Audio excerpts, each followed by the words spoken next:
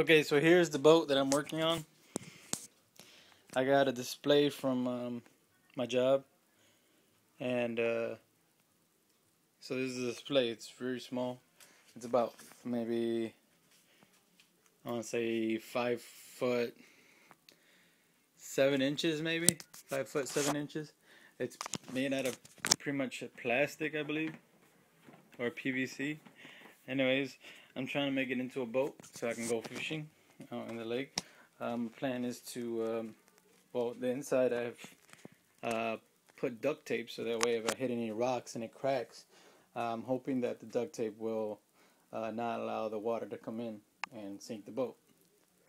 But I'm also thinking about putting more buoyancy in the back, because I already tried it in the water and it holds me up, but if I sit at the back will sink down and the water will come in.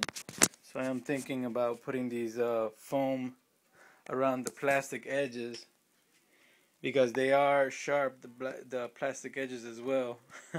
I found out the hard way. Scraped my shins a little bit.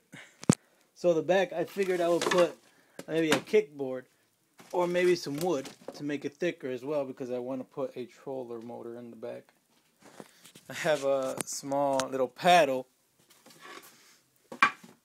that, well, it'll probably be for emergencies if the troller motor doesn't work anymore. But I'll, I guess, post more as I go along with my project.